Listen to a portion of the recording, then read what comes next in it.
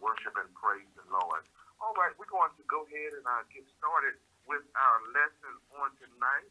And I'm going to ask, I think Brother Emerson is on the line. Brother Emerson, if you don't mind, can you open us up with a word of prayer? Brother Emerson Williams, if you're on the line. Can you do that? Yes. Okay, thank you. Can you hear me? Yes, sir. Thank you. Father God, we come to you tonight. We just want to tell you thank you for watching us from this morning to this day. We thank you, Father, for being the God that you are. We love you and we praise your name. Give us wisdom to do your word and be doers here. And help us with this Bible class at night. We can learn something and we can tell somebody. Pray for each one individual family on the line, our church members, the sick, and the agree. And in Jesus' name we pray. Amen. Amen. Amen. Thank you so much, Brother Emerson, for opening up the prayer this evening. All right, let's jump into our lesson on tonight. Last week we concluded looking at chapter 3 in Genesis, and we also we were fortunate enough to begin dissecting the first 4 or 5 verses, I believe, of chapter 4. Can I get maybe 2 or 3 individuals to give us a recap of what we covered and discussed last week? Any 2 or 3 individuals, please, ma'am, please, sir, just help us to understand some of the things we covered last week. Any volunteers? Dolores Wright, I'll get you started. Thank you, we talked about the fact that Eve's child would eventually be in conflict with Satan's. It would bruise his head and one would bruise the heel. And then chapter 4 tells us that Eve had a son, and he was named Cain. And for a short time there, she thought perhaps that this was the son that had been foreshadowed that would do Satan in. But in the meantime, she had a second son, Abel. And we talked about the 5 kinds of birth. We said that the first birth was Adam, the rib birth was Eve, virgin birth was Christ, the physical birth was Cain and Abel, and then the spiritual birth is those of us who must be born again. So that's where we were concerned now with the conflict between Cain and Abel, their gifts to God. All right, very good. Thank you there, Dr. Wright. Anyone else? 2 more individuals? Can any of the individuals add to what Dr. Wright has already shared? Yes, sir, Pastor. I'll add a little bit. Dr. Wright already expound on something that I had written down, but I'm going to take it from where I had it. We also talked about how God honored one brother's giving over another brother. And the statement you made is our gifts, the way we worship and give to God has an effect on the way we be blessed, or how God blesses us.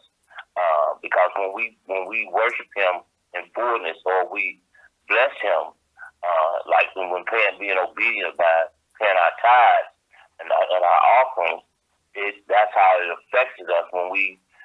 In other words, when we just take it lightly and just give what we want to give instead of what we should give, or when we praise Him with true heart, but just praise Him because I need to go to church, or I'm doing church a favor. So that was another thing that we discussed last week. All right, thank you, Reverend Fuller. Great stuff there. One more individual. Anybody else?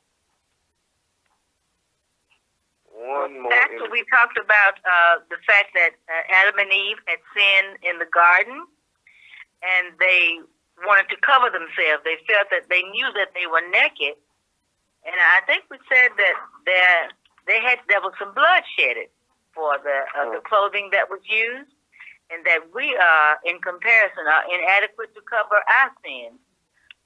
That Christ has come, and this shedding of blood, the sacrifice, as blood was shed when they were covered, Christ came and shed blood to cover our sins and cover our nakedness. because we are inadequate to do it of ourselves. All right. Thank you, Sister Powell. Great stuff there.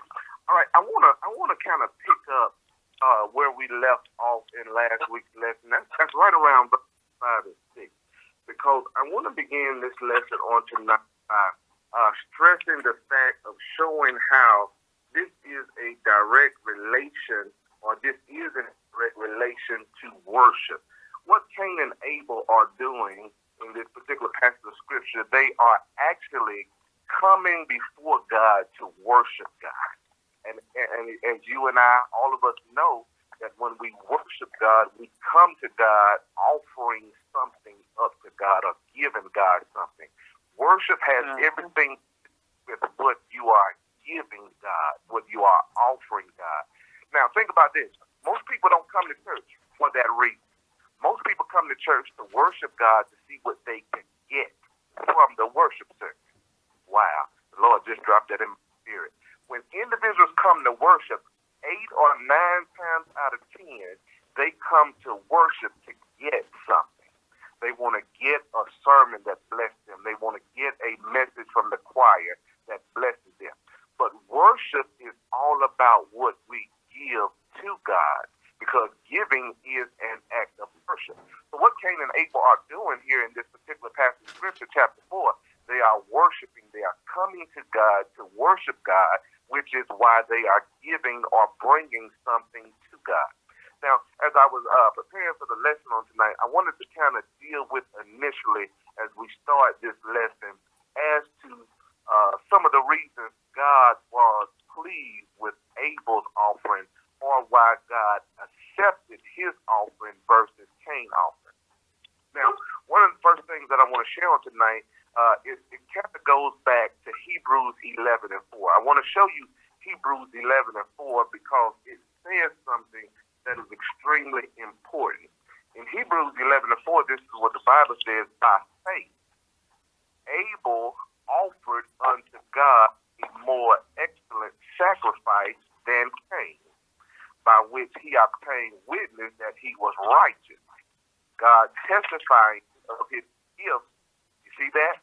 His gifts, and by it being dead yet speaking. So the first thing that I want to say as to why God accepted Abel's offering was because it was a faith offering.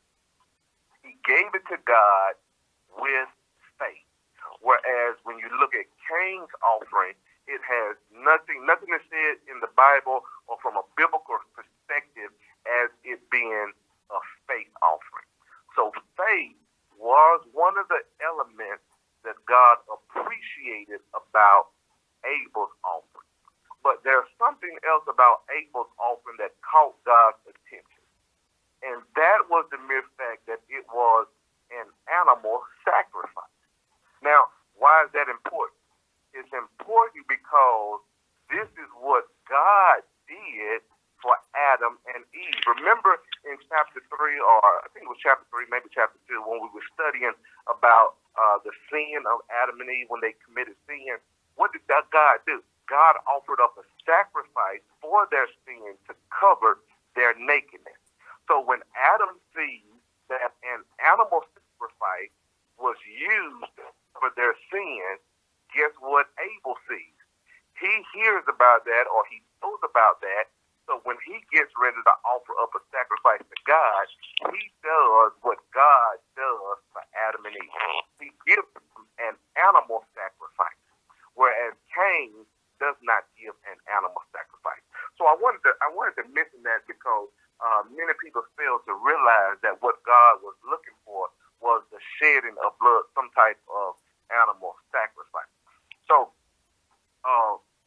God did not just accept and reject Cain's offering, but he accepted and rejected the man as well. This is extremely important because if God rejects us, if we are not in a right standing with God, if we are not at the right place in our life with God, whatever we give God, he rejects that as well as us as well. Because the text is clear that God did not just accept and reject the offering, he accepted and rejected the man or the person as well. So both Abel and his offering were accepted, and both Cain and his offering were accepted as well, or rejected as well. So this is critical and important. I want to share this because it was the offering that made the man either acceptable or unacceptable. I want to say that again tonight. It was the offering and the mindset behind the offering that made the man either acceptable or unacceptable to God. So when you look at the Bible, when you read Bible scripture, very clear about this. So this is what this passage is all about. It's a major lesson that worship, or the worship of God, the false and true approach to God, is behind the means and methods by which we give God, and the heart behind it as well. Because you see right there in Hebrews chapter 4, I wanted to show, chapter 11, verse number 4, that God said, the word of God says, by faith, Abel's offering was a more excellent sacrifice. So again, what was the sacrifice? The sacrifice of an animal, its life, its blood. So we ask the question, how did Abel know this? Why did Abel sacrifice an animal? And the answer is because his father, Adam, had taught him to approach God through the sacrifice of an animal. So when Adam sinned, God killed an animal, clothed Adam with the skin. So by this very act, God taught Adam that sin causes death, that sin needed a sacrificial substitute. So basically, this is why Abel presents a animal sacrifice to God. Now, I want to show you something else. When you get down to verse number 6, because in verses 5 and 6 is where the tension, what I call the tension in the text, comes into play. Notice what happens with Cain. His whole demeanor changes. You may have heard a song that says, "It's written all over your face. You don't have to say a word." You can tell how people truly feel before they even utter a word, because their countenance sometimes will change. That is what happened here in the text, because in the verse number 5, it says Cain was very wroth, upset, and his countenance, or his face, changed. He's upset with Abel, but watch this. He's also upset with God. This is what's amazing to me. I can understand him being upset with God, but this is his brother. And I have a problem when jealousy creeps in the family. This is another sermon or lesson in itself. Jealousy now creeps in the family because he is now jealous of his own brother. And I believe that a lot of us have many testimonies as to how jealousy can rear its ugly head in the family.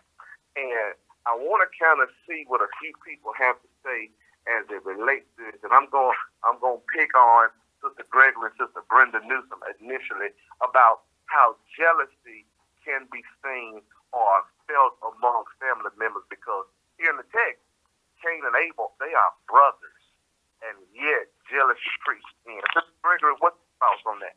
Sister Brenda Newsom. Sister Gregory or Sister Brenda, either one of you ladies there? If not, let me just poll some of the students on the line. Talk to us briefly. Anybody have any thoughts about jealousy among family members? Well, this is Aditra. Jealousy can come in, it can creep in quite easily, especially when it comes to inheritance. And we know that, you see it all the time with you have one who may think another is closer to the parents than they are, so they become jealous and they start to try to manipulate and scheme on the back end to,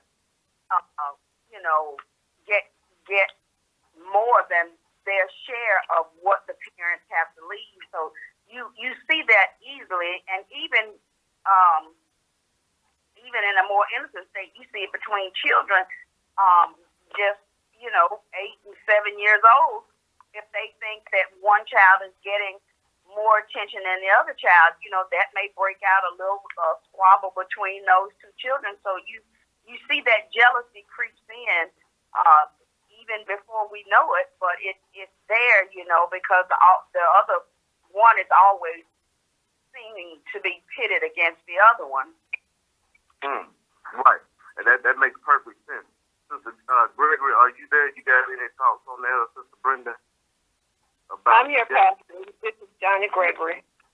Okay, what's your thoughts on that? Well, basically, actually, you covered a lot of things that Brenda and I had discussed, and we had a big discussion before we came on.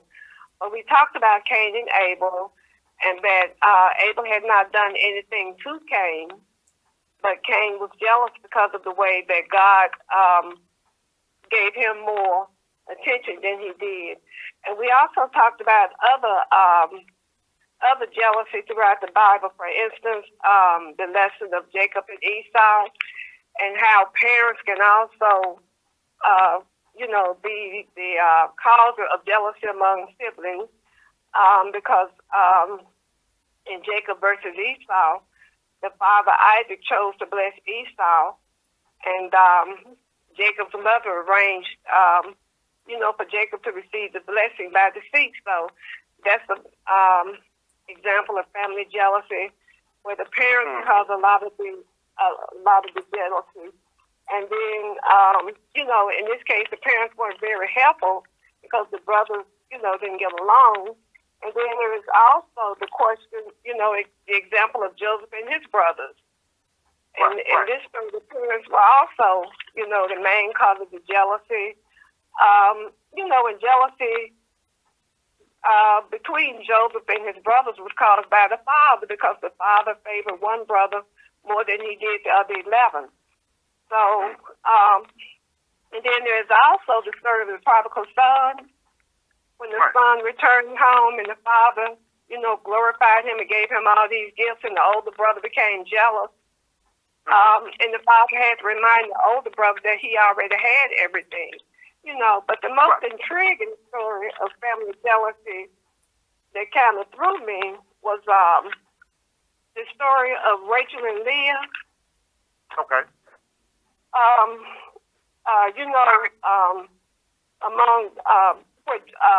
Where Joseph was in love, with, and correct me if I'm wrong, with Rachel and Leah. Mm-hmm. But this jealousy was caused by the deceitfulness of the father. And the jealousy among these two led to them allowing their maidservants to produce children by their husbands. And this went on, and because the husband favored one wife more than he did the other, but it was because of the father that this happened, because he deceived him into thinking that he was marrying one person when he was not marrying another. So jealousy among family members and siblings goes way back. You are absolutely correct. Yes, and not only that, and I don't know if you can hear me now, Reverend Tobias, but anyway, okay, we talked about the definition or meaning of jealousy, and it was one of the most painful and frustrating emotions to deal with. It may not be our intention, but sometimes we are most jealous of the ones that we love at some point in our lives. And when we may be jealous or envious toward others, but it's when we start acting out the feelings we have. And sometimes our feelings become unhealthy. They become dangerous. When we realize that our emotions are getting the best of us, that's when we need to try to do something to counteract those emotions, put those emotions aside, because there's never a reason for families. Jealousy has no reason for family violence. There's no meaning to it, and there's no useful purpose in it. And we see that happening over and over all in our lives today. But hopefully, we need to go and talk to somebody, or go and talk to somebody, or just move ourselves from that situation and move on. Now, there's one thing I want to add to that, or just to tag along to that. Here in this particular passage of Scripture, this jealousy shows up, and it's not because Abel did anything to his brother. Cain was merely jealous, watch this, this is amazing, because of Abel's relationship with God. And sometimes people will become jealous of other people, not because they do something to them, but because of their relationship with God. People will look at the life of some Christians and they will say to themselves, I wish I had that relationship with God. And because they don't have that relationship with God, because God is not blessing them the way he's blessing someone else, jealousy will rear its ugly head. So jealousy has showed up, and it's not because Abel has done anything wrong, but Cain is merely jealous of Abel's relationship with God. That's right. Exactly why. We don't want to get ahead of the story, but that's what it said, that he was jealous, but he was also ashamed. Abel saw him when God rejected Cain's offering. Abel saw him, and he became ashamed. And so that really made him even more angry with the situation. Right. Exactly. So we don't want to hold up the whole time. So. That's why. But now, yes, ma'am. You had a thought there? No, I was just going to say, but in some cases, when there's sibling jealousy, family, the brothers or sisters or brothers, whoever, sometimes they come to some type of reconciliation. As in the case of Joseph and his brothers, they were able to, come together. And also Jacob and Esau, they were able to get, to reconcile their jealousy and come back together.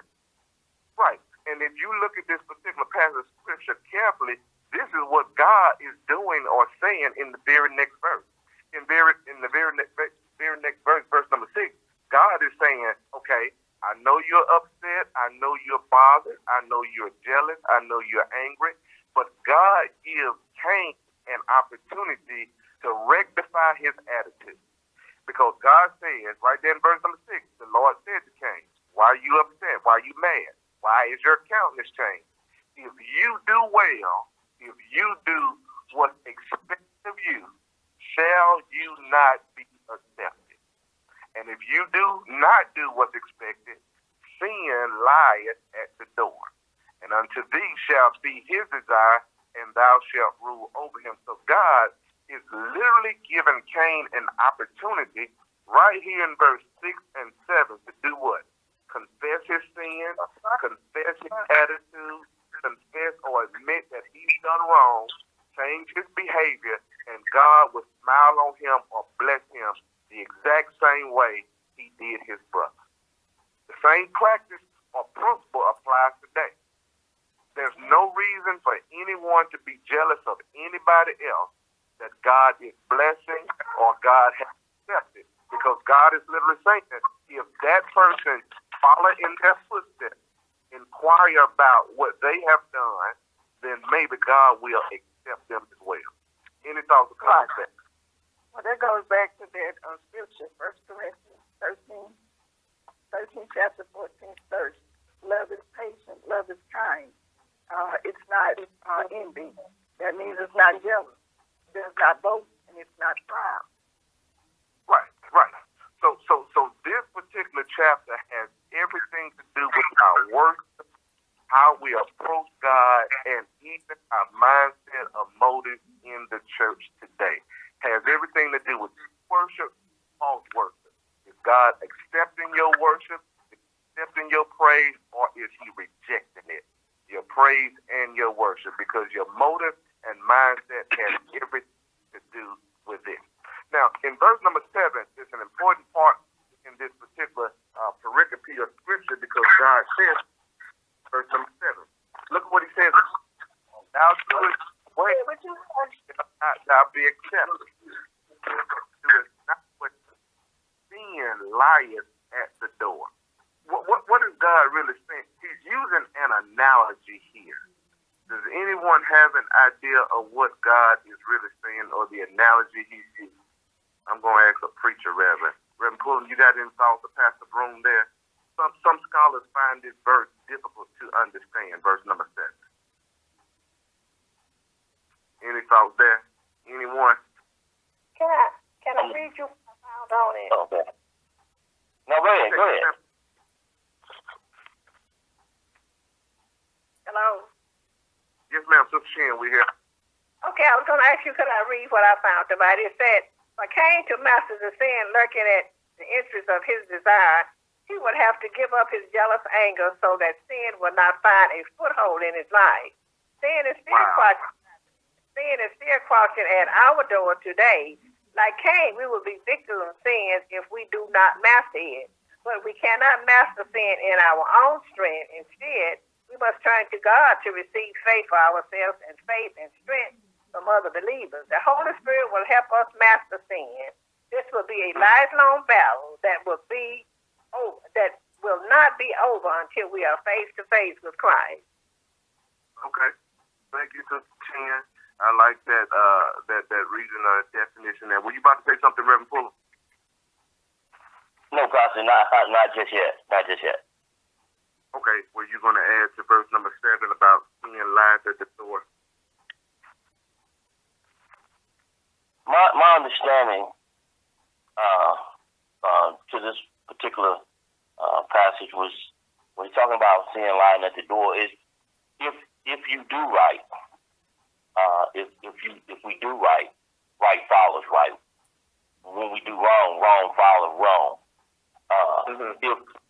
If in other words, when he says, "If thou do it well, shall thou not be accepted," we know that when we're doing right, well, especially when it comes to how we love one another, when we're not having that jealousy against one another, against our brothers or our sisters, we can count on God and seeing things going right in our life in a spiritual way, like it's supposed to. But when we are not, we should expect. Again, it says now, "And if thou do it not well, sin lies at the door." You can look forward to happen. In other words, sometimes people say they know when you done did something wrong. You know, if you're a Christian, you know what? I did something wrong. Now I got to wait on God. Oh, God gonna get me for that. I'm gonna have to pay for that one. And so that was what kind of what I understand it to be. That saying, Reverend Broom, take it from on there. I know he got a little something to add to that. All right. Now I want to show you what I found in my studies. When the scripture or the Bible uses this analogy, sin lieth at the door, it's really painting a picture in the Hebrew language of a bear or an aggressive animal just lying at the door waiting for someone to open it. It's really a bright picture if you really put it in your mind. Imagine a lion or just sitting at your door. And as soon as you open that door or make a crack in that door, that animal just rushes in to attack you. This is what God is, or the analogy that he's using, that sin is just that sneaky and powerful, waiting for you to crack the door so he can run in and attack and devour you and try to kill you. So God is literally saying to Cain, he says, if you don't do what's right, sin is lying at the door, waiting for the opportunity to sneak in to grab hold of your life. That's amazing. And the thing is surrounding us today. Sin literally lies at the door, waiting for the opportunity to slip in. Wow. And that's exactly what happened.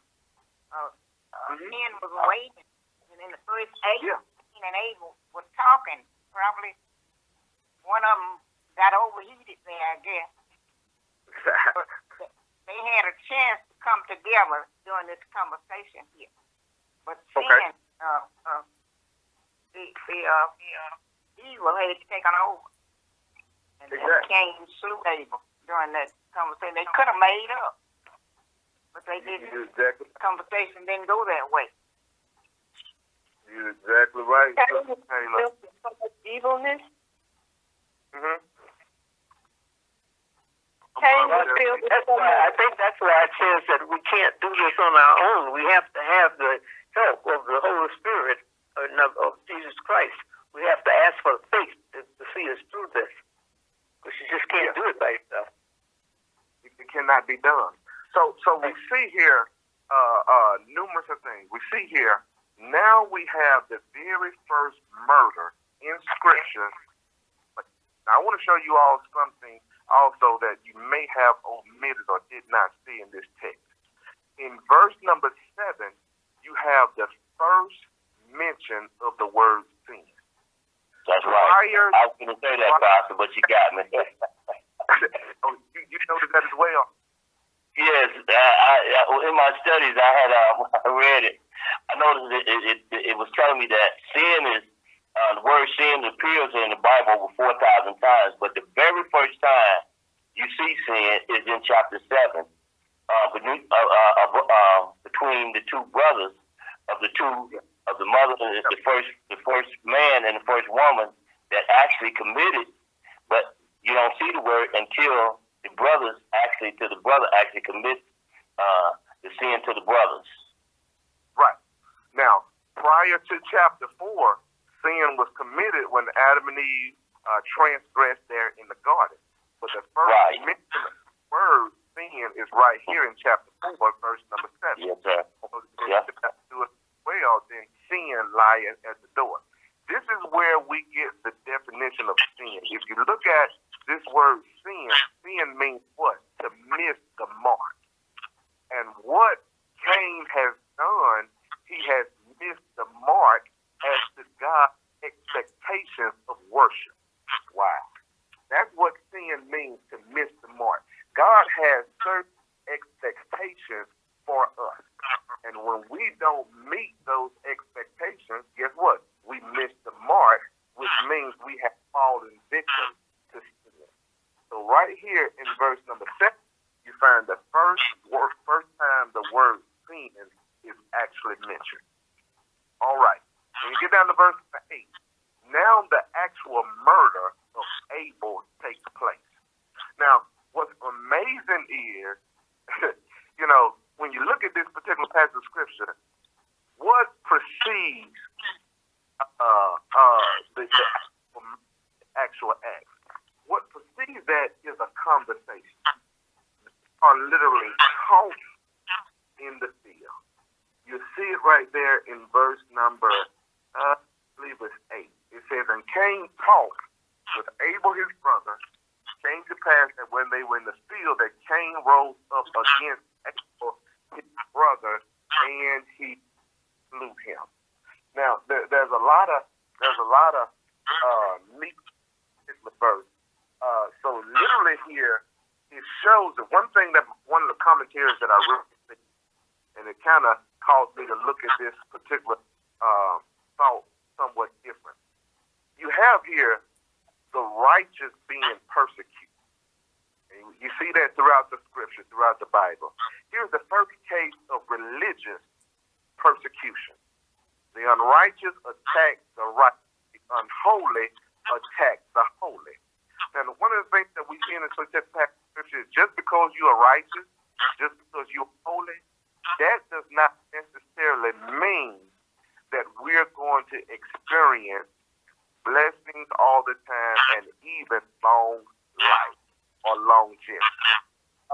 So our attitude toward the life of Cain and Abel can be seen in this fight. Because one thing that I've noticed is that God God is more so concerned not with how long we live, which is going to bless you.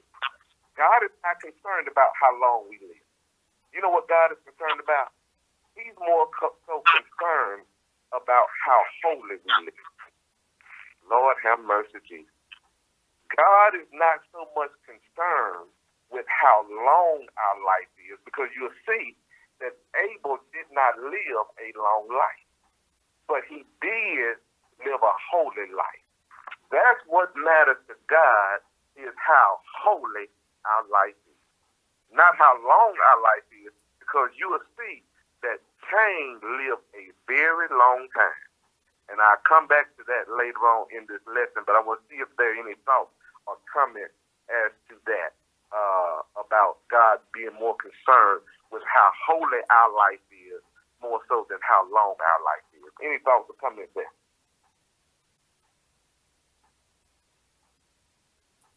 Any thoughts, any questions, comments?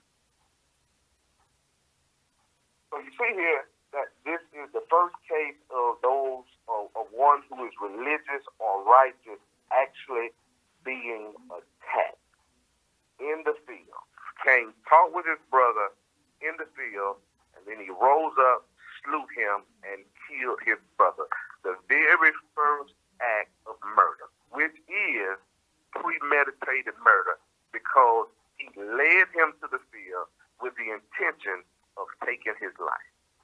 Now, another thing that's interesting in this particular passage of scripture is when you look at the curse of Cain, it's amazing to me how some individuals feel as though they should have a past. Lord have mercy, Jesus.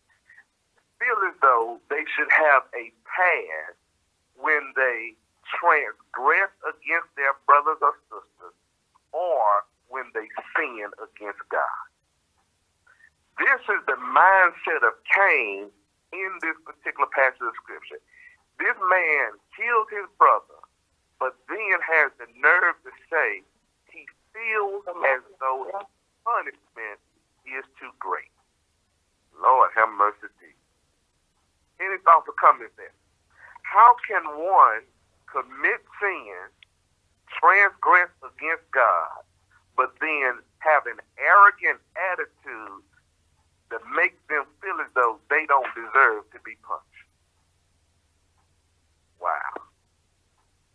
Any thoughts or comments on that? Well, Pastor, this is Sister Mary, and as I was reading the scripture, it kind of let me know that I can't do anything to you without hurting myself. So, you know, a lot of times people don't think about the consequences. They just want to get revenge or do something to hurt you. But, you know, it's twofold there. When you hurt somebody, you also hurt yourself. Wow. Yeah, you're exactly right. Thank you, Sister Bear, for that comment. Any other comments as it relates to that? It says in verse, what is it? He said something about you punishing me, and I don't know why you're doing this. 13. Cain says unto the Lord, my punishment is greater than I can bear. Now, he's killed his brother, but the punishment that God has given to him, he's complaining that it's more than he can bear. He's being treated unfairly. Right, exactly. All right. Thank you, Dr. Wright. I heard another comment as well. Well, Pastor Tobias, this is Sister Broom. I think also in regard to society, you know, when people commit crimes and those who are on death row, you know, there are people that go, you know, they go for them to prevent them from being executed or whatever. But I heard one pastor was saying that capital punishment is just for a person that has done, you know, that has killed somebody, because that is what, you know, that's what the Bible says.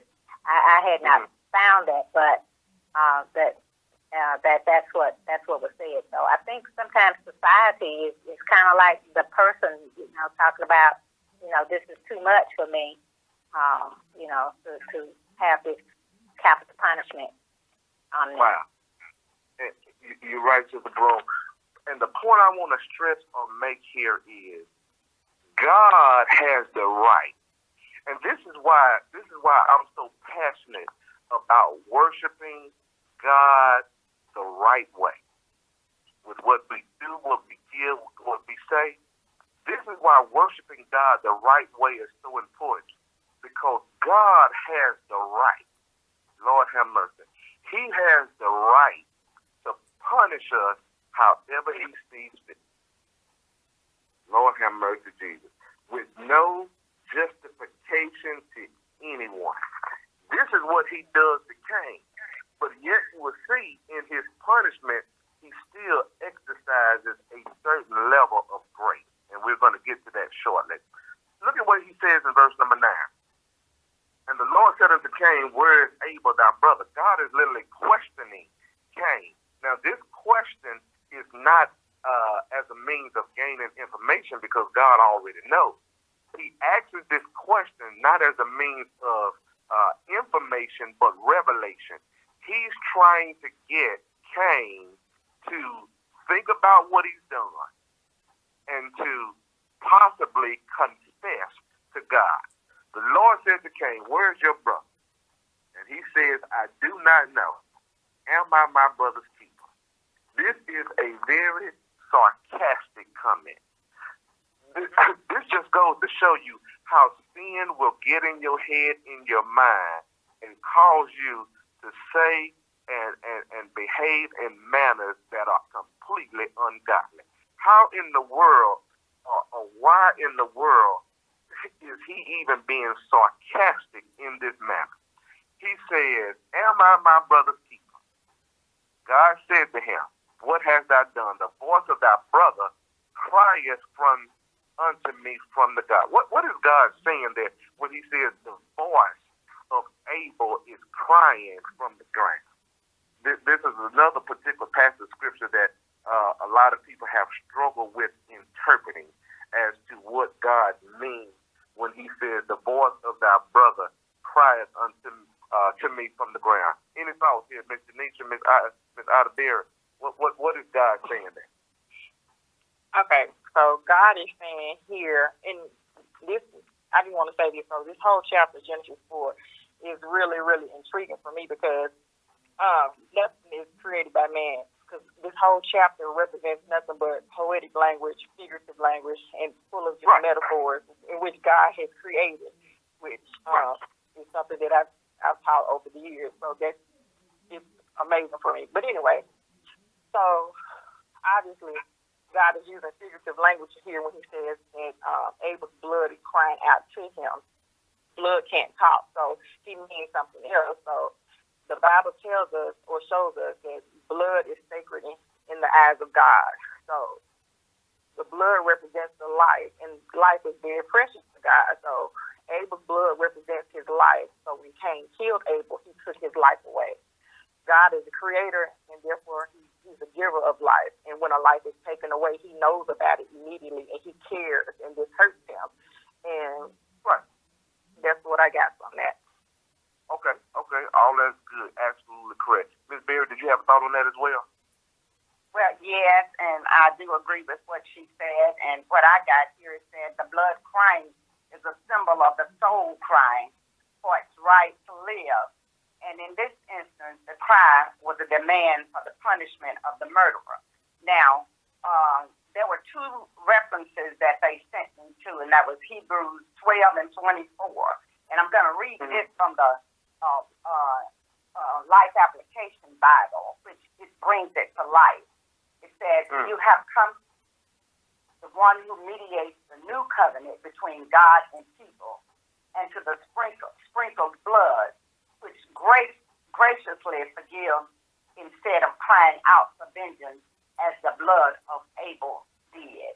Also, it sent me to Revelation 6 and 10, and I'm still reading from the Life Application Bible, And it said, they called loudly to the Lord and said, O sovereign Lord, holy and true, how long will it be before you judge the people who belong to this world for what they have done to us?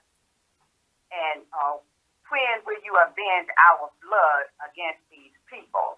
So this is the, symbolic of the dead crying out to God for those things, for them being murdered by other men. So they want justice too. Okay. Great talk. And that's absolutely correct as well. Again, there's a lot of figurative language here because, as Ms. Janitra said, blood cannot cry out from the ground. One of the important messages that God is saying here is that sin cannot be silent. Wow. God cares about mankind so much that when individuals have been done wrong, when individuals have been murdered, killed for whatever reason, God is using a figurative language here that says the sin that others commit in taking innocent life cannot be silent, because what it does is it makes a noise that God hears. This is extremely deep. Sin may be kept quiet on our end from mankind, but we can rest assured knowing that God hears the cry comes out when innocent blood has been shed. This is amazing, because if you remember or read in Genesis, I think chapter 18 through 20, when all the sin was going on in Sodom and Gomorrah, what did the Bible say? It said the cry of Sodom and Gomorrah is great. God heard the sin cry, and all of the sin that was going on, God heard it, because the cry of Sodom and Gomorrah was so great that the Bible says, God says, I have heard their cry. In other words, the blood of Abel was crying out from the ground, his innocent blood, his innocent blood, because he had done no wrong, that it grieved God, it bothered God. Can you imagine how much sin today is crying out to God that he's aware of, that he is grieved by? This is the very reason, I hate to jump ahead, but you're going to see this is the very reason why in the next few chapters that God wipes out the entire earth, because of the sin that is crying out from the ground. Wow. Thoughts or comments? Another thing about that blood and the sin is that blood represents life. If blood is removed, from a living creature, it will die. Because God created life, only God should take life away. Right, exactly. So that's why God is saying to Cain that I can hear the blood of your brother crying unto me from the ground. Wow. So now when you get to verse number 11, we're moving on. Verse number 11, this is where God literally curses Cain. Now remember, in the other chapter, he cursed the serpent. Now you'll see a pattern here. He cursed the serpent. He cursed Adam. He cursed Eve. He cursed the ground. And now he's actually getting ready to curse Cain. What can we see when it comes to sin? Lord have mercy. Sin is always followed with some form of punishment or curse. I don't care what it is. This is a hard pill to swallow. But there is always some form of consequence and punishment that's going to come from sin. That is as you see these chapters building up. You see the sequence. You see everything unfolding around the actions of mankind. Serpent was cursed. Adam was cursed. Eve was cursed. Now Cain is getting to the point where God is going to curse him as well. Now, the interesting thing is, when God curses you, Lord have mercy, that curse can only be broken by God. Wow. Now, I got some individuals who are going to talk some about this curse, and I want to hear what they say, because in verse number 11, let me read it to you. He says to Cain, "You are cursed from the ground, the earth, which has opened her mouth to receive thy brother's blood from thy hand. When you tilleth the ground, it shall not henceforth yield unto her strength. A fugitive and a vagabond shalt thou be in the earth." What in the world does God mean when he said a fugitive and a vagabond will you be on the earth? Let's see, Sister Peggy, if you are there, I want to hear what Sister Peggy Jennings is going to say about this, and Sister Sophia Johnson. What are you all thoughts upon this curse? Hello, how's everybody doing? We're doing well. Good to hear your voice. Good, good. Thank you, sir.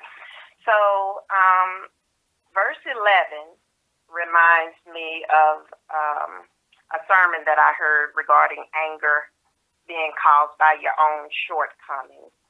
So, using this passage as an example, when Adam and Eve brought into the world their first two sons, Cain and Abel, anger started at the altar, at the offering table. It was a time for giving. So Cain bought his gift, like you said, Pastor, and Abel bought his gift. God looked at the two brothers' gifts. He rejected both Cain and his offering, but God had respect for Abel and his faith offering. So Cain got angry with his brother, like we've already mentioned, killed his brother because of Abel's relationship with God. When really all Abel was trying to do was what he thought was right, was bringing his offering. It was God who was the determining factor. But Cain got angry with Abel, killed his brother out of anger. He was cursed with, number one, with the reduced productivity. Number two, he was cursed with non-acceptance. So God said to Cain in verses 10 through 12, and I'm going to paraphrase it, "You put your brother's blood in the mouth of the earth. Therefore, the earth will not give you back full strength." So when you go back to till the soil, the earth will not give you back the full strength.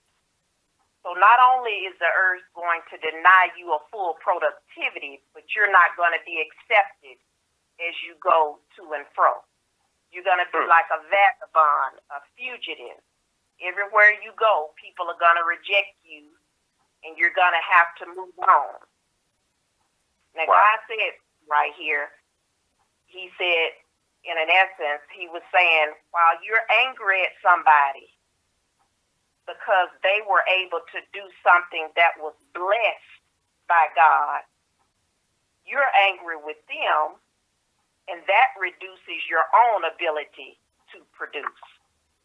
Okay. You can never do your best while you're busy being jealous and angry with what somebody else is doing. The other curse, which is the non-acceptance, instead of improving his position with God and confessing and giving himself the opportunity to be forgiven, Cain had no remorse for what he had done. His focus was on his own fears of having to look over his shoulder to see whether or not someone was going to kill him like he did his brother. Okay. Thank you. Thank you. Oh, yeah. Miss Sophia, are you there? Yes, I'm here. All right. Talk to us. Your thoughts on that. Well, she basically touched on everything I had. Well, that when he wasn't going to be able to perform any farming. He was going to be a cast out, exiled, and an unstable man. Okay. All right. Thank you, ladies, so much for that. Now, it's a direct correlation with the ground here. You can see this in this particular passage of scripture. Remember, God says earlier, the voice of the blood of thy brother, the voice of the blood of thy brother, I'm paraphrasing it, crieth out to me from the ground. Now, again, God uses the ground again as a form of punishment. There's no coincidence there, because the interesting thing is his curse is literally, and he considers it a heavy or tough sentence.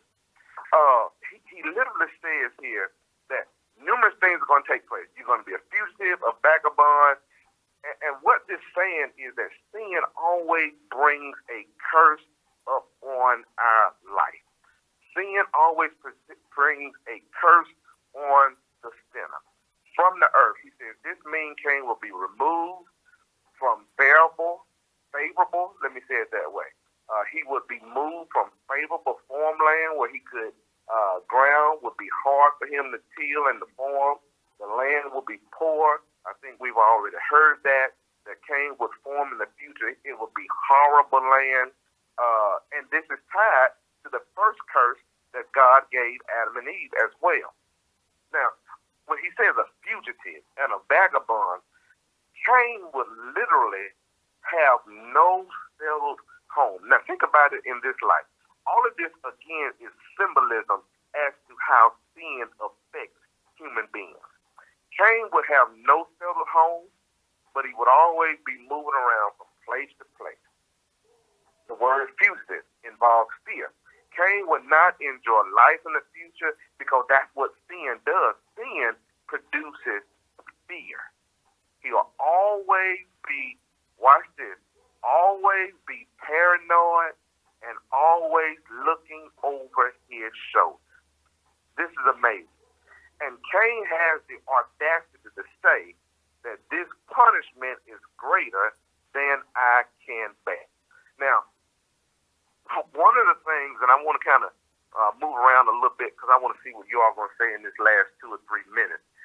There's been some speculation as to how long Cain lived and what happened to him. Does anybody have any idea how long Cain lived and what happened to him? So he got to be 950 years old. All right. So Taylor said 950 years old. Can you show us that? 730 years. 730 years. Okay, somebody says 730 years. Can either one of y'all show us that in Scripture? Where is that found? I have to show that next time. I don't have it right before me, but I did read that. Okay, all right. And I heard somebody say 730 years. Anybody? Is there a scripture to back that up? I don't have the scripture. Okay. All right. Anybody know how he died or what happened to him? Well, that's number 8.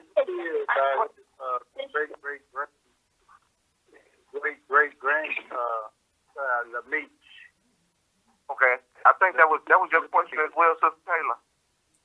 Yes, number 8. Okay. What did you come up with? Well, I was gonna wait until we got to 8.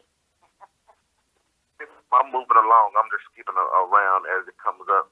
Can you can go ahead and answer that question if you like. How did Cain die? Okay, I'll answer it. Okay. Scripture does not say how Cain died. But I am assuming that he died a natural death. But there are several fictional interpretations of how he died. Okay. One says that his grandson Lamech, they had put a mark on Cain. And this fable says this mark was a horn sticking out of the front of Cain's head.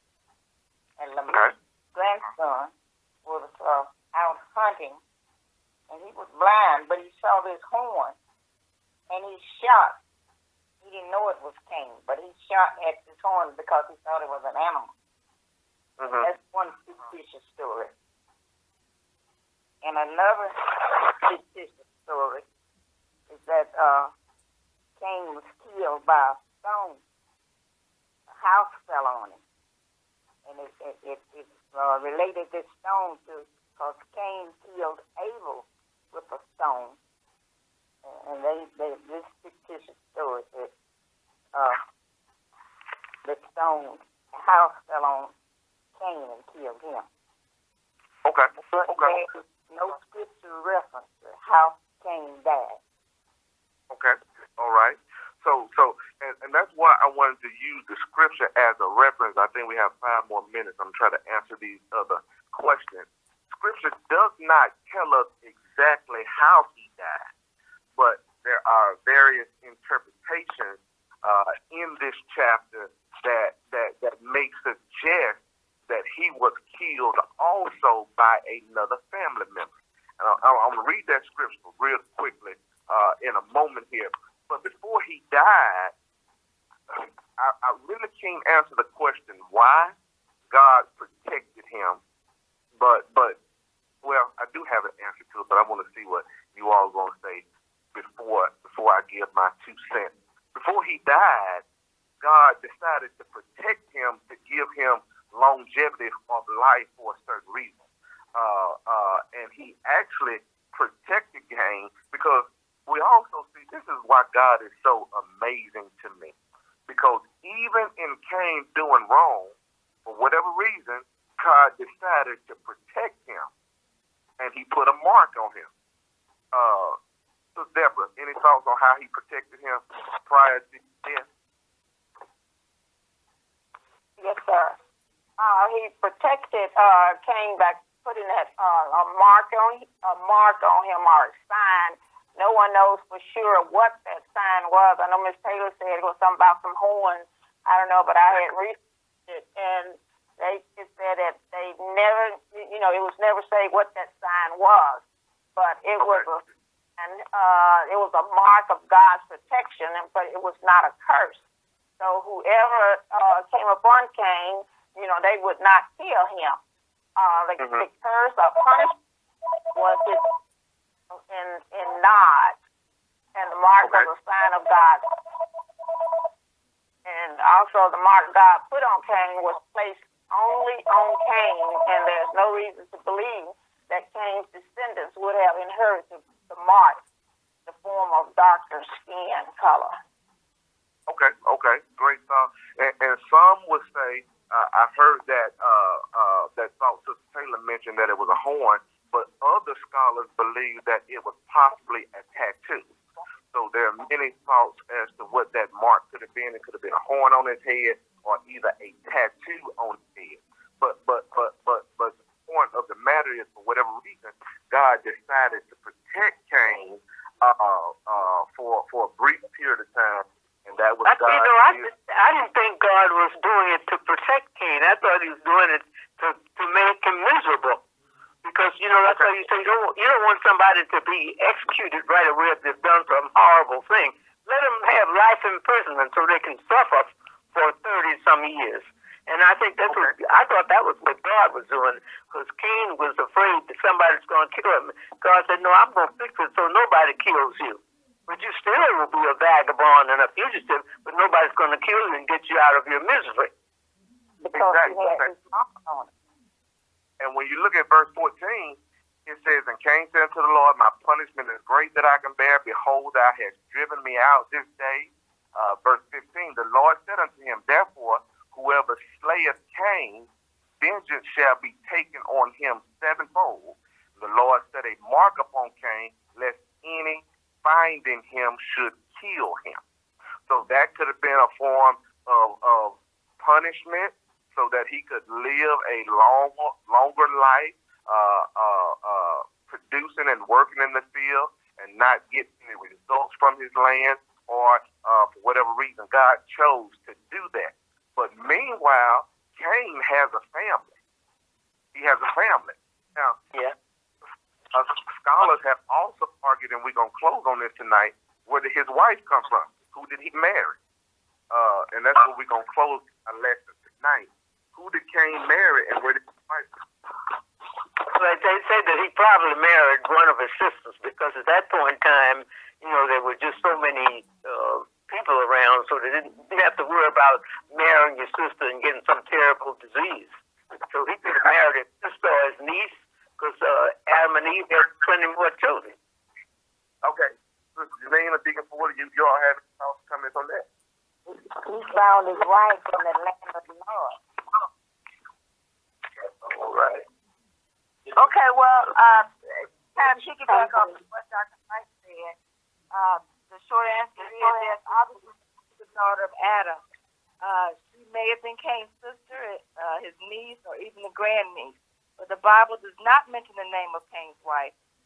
The only reference given to her is in Genesis 4 and 7, and it says, and Cain knew his wife, and she conceived and bore Enoch. That's the only reference that's given in regards to his wife, and she is nameless in the Bible. Okay, all right.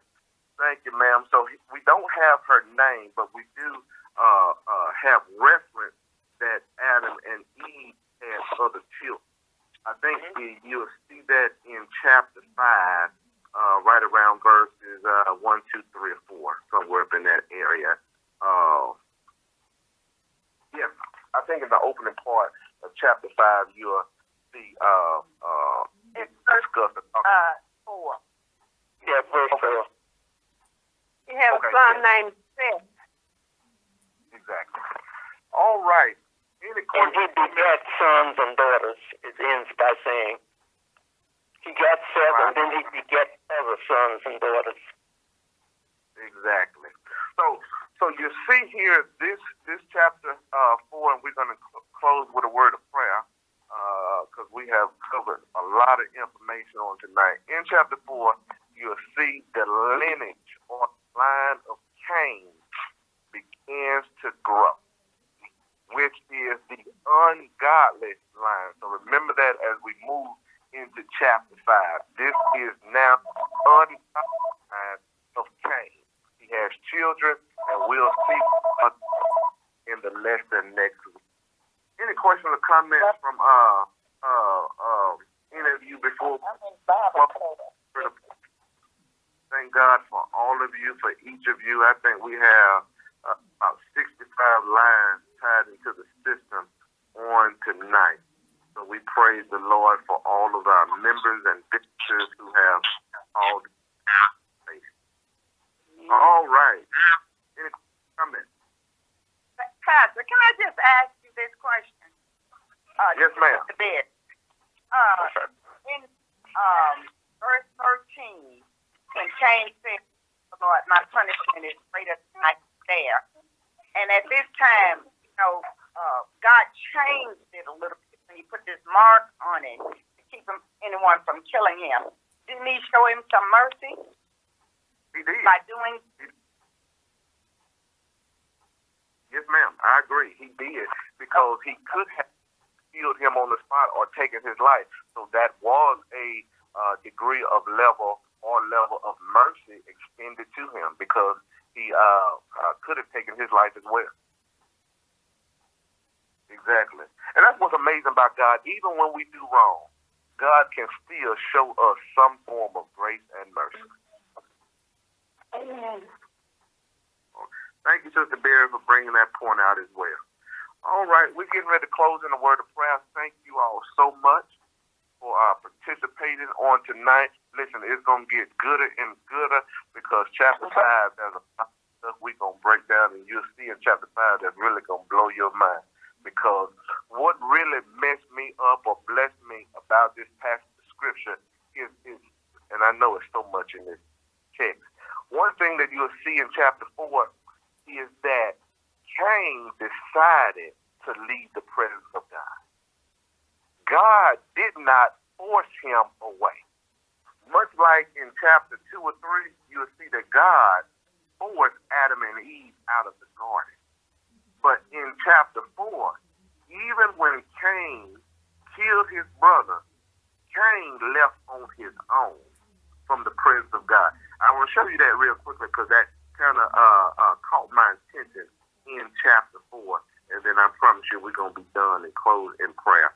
I think it's right around verse number 16. Exactly. When you get down to verse number 16, look what it says.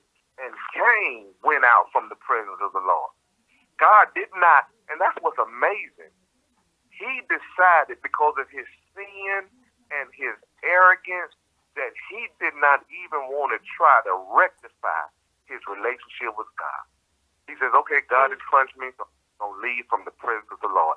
That is what frightens me the most, is when an individual decides to leave the presence of the Lord. That's a frightening situation. Wow. That's a frightening situation. All right, I'm done. So that caught my attention in the lesson on tonight.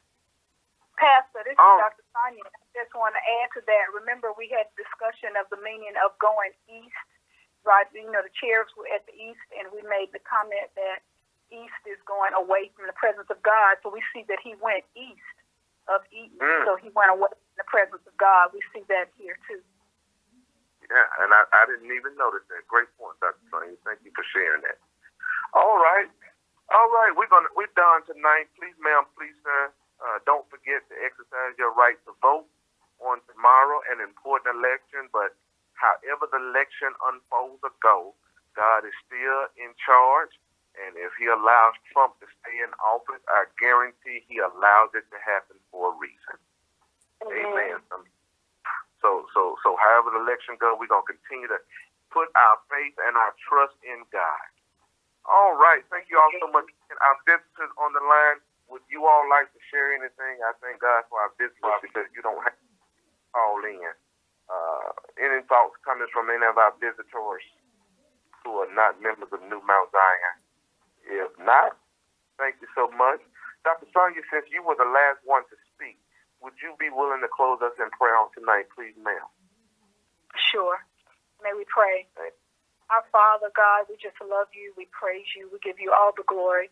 And we thank you for this opportunity for us to come together, fellowship, learn, study, and just be immersed in your word, giving us the opportunity to grow spiritually, Lord, to grow in our relationship with you, and to grow in our relationship as a church family. Lord, we ask that you forgive us our sins, thought, word, or deed. We lift up those who are bereaved, those who are suffering, and those who are in despair. And we ask that you give them your grace and your mercy. We love you, and we give you all the glory, honor, and praise. We leave you now, Lord, but we separate from each other, Lord, but we ask you to be present with us all. In Jesus' name we pray. Amen. Amen. Amen. Thank you all so much. And we look to engage in prayer this Thursday at 12 noon for our midday prayer period. Have a great rest of the night to meditate on chapter 4 and also read chapter 5. We're going to know the book of Genesis front and before we finish studying it. Have a great rest of the night.